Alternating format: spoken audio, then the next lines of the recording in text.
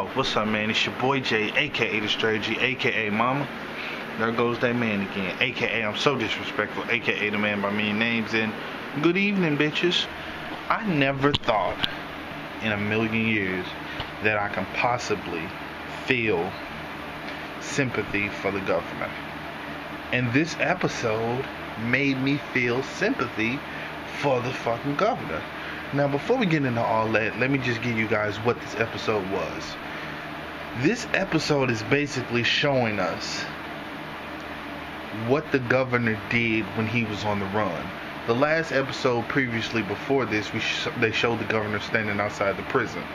This episode, remember how we said roughly maybe 6 months to maybe 7 to 8 months had passed from the time The Walking Dead was off the air.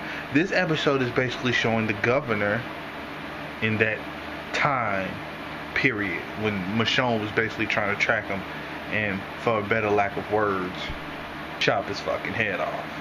This episode is showing that. And from the sneak preview that they showed of the next episode, it seems like they're going to go into the arc of the governor, of the lost time. So I'm going to call these the lost episodes, the lost time of the governor. And it shows what happens after he killed his group. He basically killed a whole bunch of people in his group, and he drove off with the Mexican and the black guy. It shows that he was sitting by the fire and he was desolate, and he was in his camp, and they basically left him to die. There's no basically, they did leave him to die. They fucking left the governor to die. So he went back to Woodbury, and nobody was there, and he set the whole fucking town on fire, and he walked. They showed him walking, and they showed his beard grew long, and the governor looked like Iraq. He was bombed out and depleted, and he was almost dead. He fell to the ground, and he happened to see his little girl in the window, and that's what made him get up and go to this apartment building. And lo and behold, he found an entire family living there. Now, this family consisted of 2 females who were sisters, their father, and a younger girl. I think it was the oldest female's daughter, if I'm not mistaken. But consisted of them, and they basically were living in this apartment building when the governor stumbled upon them. Now, the governor's fucked. The governor is not the governor that we know of old. He is like this. The looks of him, a defeated man. So he goes in, and the girl, basically puts a gun to his head and is like, I'm Atlanta police, and you try anything, I'll kill you. I will put you the fuck down. But when she said all this, I kind of looked and was like, you don't seem like a police officer to me. And when she was like, I'll put you the fuck down, I didn't believe it. I didn't believe that she's capable of killing anything. And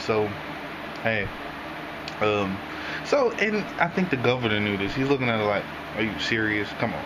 So anywho, the governor, they're actually nice to him, and he's actually nice to them.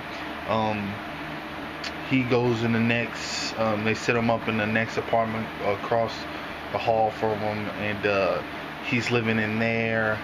The father asked him, hey, he kind of knew he was going to die soon, but you can tell that this family has not been in the real world.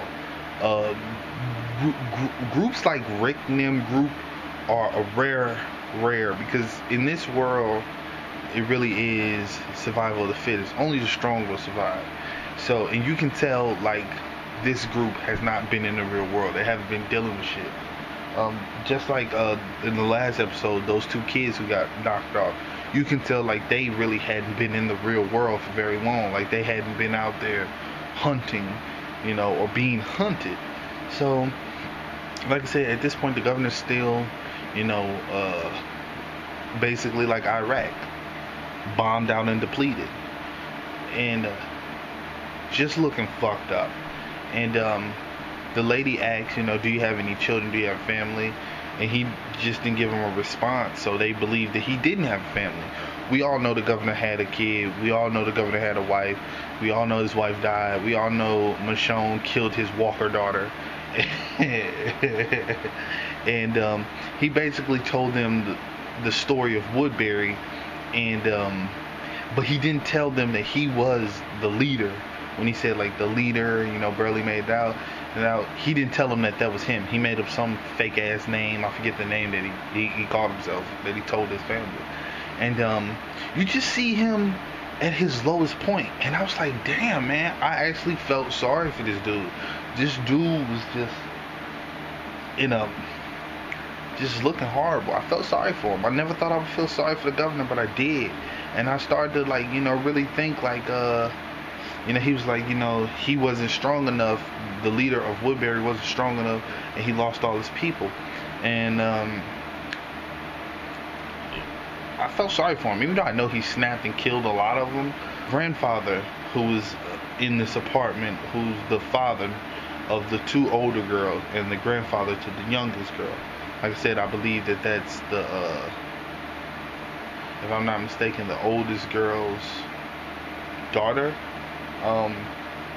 She said, the grandfather asked the governor, hey, could you go up to the guy upstairs above me? He has some type of board game. It might make her talk, because at this point the younger girl wasn't talking. She's a child. She's been traumatized by this shit. She's fucked up. So he does that, and he gets the game, and you see like a bond start to build with the people in here.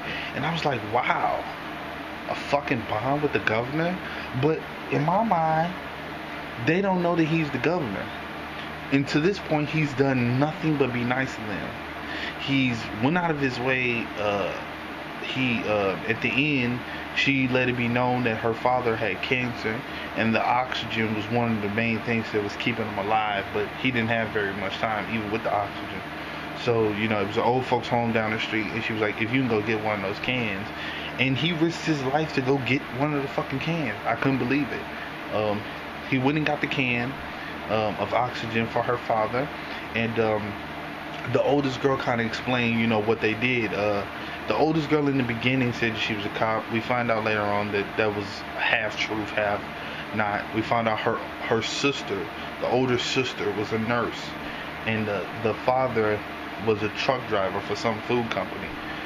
Apparently, they said when the walkers started killing people or whatnot, the father got the girls and got him and drove back to his house, but he found out that his truck that he had, was stockpiled with food, and it was enough food to keep them nourished for, some years.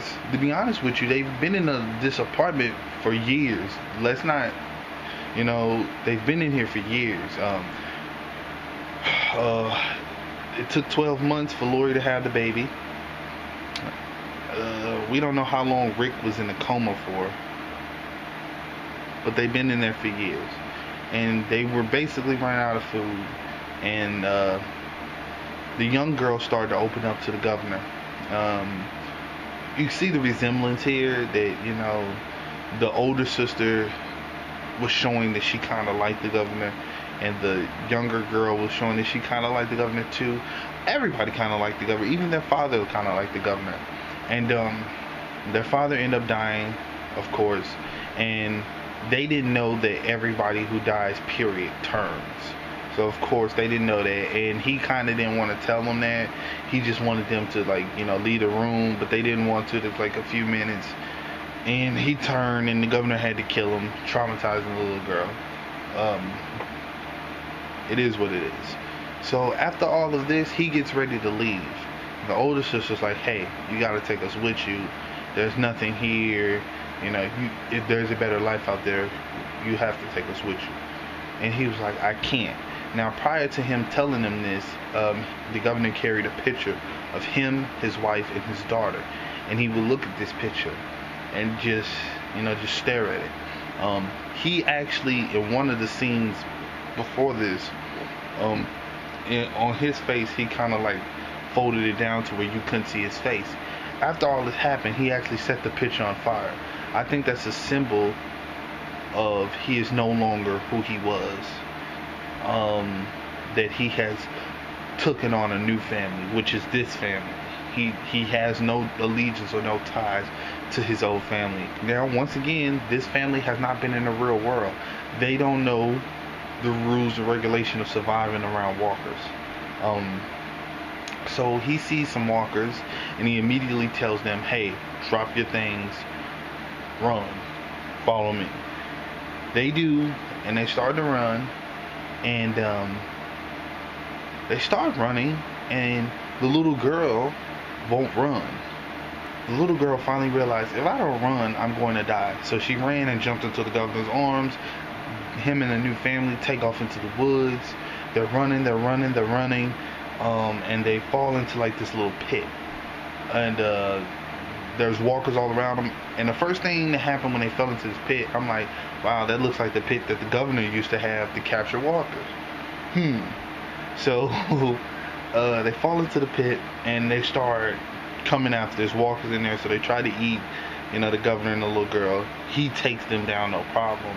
And he's like, he gets up to the little girl. He's like, I will never let anything happen to you. Once again, this just confirms what I think, that this is his new family, and that little girl is his new daughter. And he has sworn allegiance to this family. Like, he's not going to let anything happen to this new family. So the governor, the little girl, he hugs her, and she's like, you promise? He's like, I promise. So right as he's saying this, guess who walks up? The little Mexican guy who used to be a part of his group. Episode goes off. What do I think about this episode? I thought that it was a great episode because it made me feel emotions for a character that I thought I would never feel. I pitied the governor. I felt sorry for him in this episode, even though I've known every bad thing that he's done prior to this. I saw a man who lost his wife. I saw a man who lost his daughter. I saw a man who was, beaten, defeated, and I felt sorry for him. I don't even know how much to say about that. I thought it was a great episode. My predictions are that they're going to go into an arc of the governor. You're going to see everything that happened during the lost time that we didn't see with the governor, all the way up to him coming back to the prison. I'm anxious to see that. I'm anxious to see that. I think they're going to kind of do it like they did last season, where they cut back forth into the prison from Michonne into Andrea. I think they're going to do that. They're going to cut back and forth from the prison to the governor. And we're going to see him basically rebuild a new army to try to come after Rick, because he's coming after Rick and Michonne. So, man. So anyway, man, if anybody's asking why I got this band-aid on my head, I know you guys probably watched this whole video like, why the fuck you got that band-aid on his head? I got hit in the head today by a 2x4 at work. I'm alright, not fucked up, had a little blood, so I got a band-aid on. So anyway, leave a comment, tell me what you guys think, tell me what you think's gonna happen in the new episodes. Tell me, did you guys feel pity for the governor? Because I did. I wasn't expecting it. And tell me what you guys think is going to happen. I'm anxious to see where they take this. So, anywho, this has been your boy Jay. I'm signing off. Konnichiwa, bitches.